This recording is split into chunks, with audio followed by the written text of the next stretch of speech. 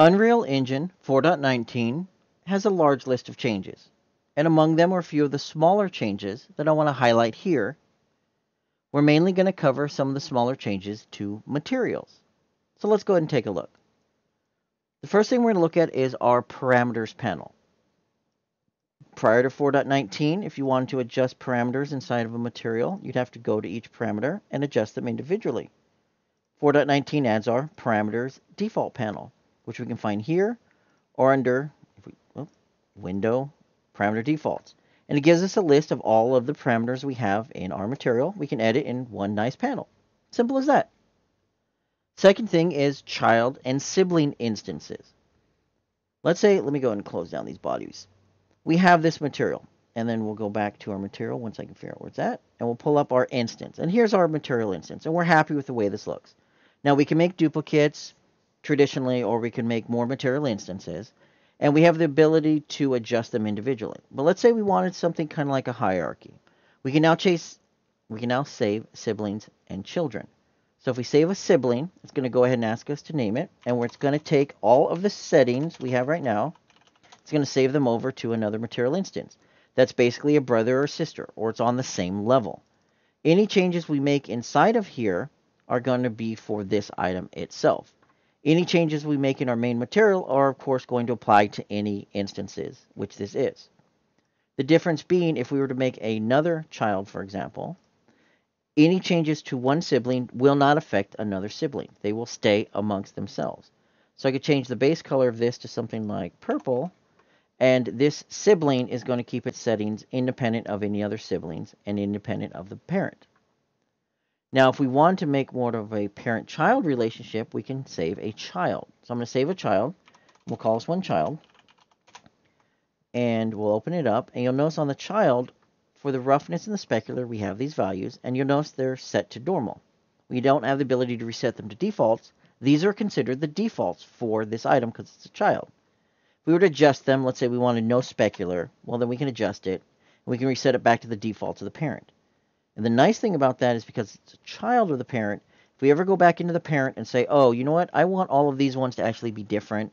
I want it to be really rough and have no specular. That's what I actually wanted. It'll apply to any children. So if we go back into the child, you can notice now we have the ability to reset back to defaults. And we're going to reset those to the defaults and apply whatever the parent has decided is best for these children. And of course, we can still override settings. We could go with, a type of a yellow color, and that'll stay unique in here. But we can always reset back to whatever the parent think is best. Third thing we have in here are two different nodes or functions. We have a channel mask parameter, and we have a show material function. So we're going to cover the channel mask parameter first. So let me close these. Let me go back to what I had open. This is going to be a material inside of here. Oh, inside of here. There we go. And this is basically a material that we've set up. And this is for the mannequin. So if we were to open this up, oops, I need to change this to the mannequin for our preview mesh. And this is what it's set up. And I've got it green over here because I've adjusted it. But we have a new node option here called mask. And if we were to open up the actual body material itself, and we look over here, we find I have a mask node. This is a channel mask parameter. So if we typed in channel mask parameter, we'll get this node. We can name it however we want, and we have basically a couple options in here. We can change from red, green, blue, or alpha. What it's going to do is it's going to take in an input and output that channel only. So in this case here, you can see I have the entire texture going into this mask parameter.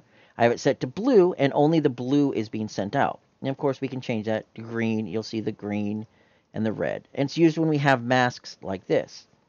And the useful part about this is because it's a parameter, now that it's inside the material, it's in the material instance. And we can easily adjust things on a design level.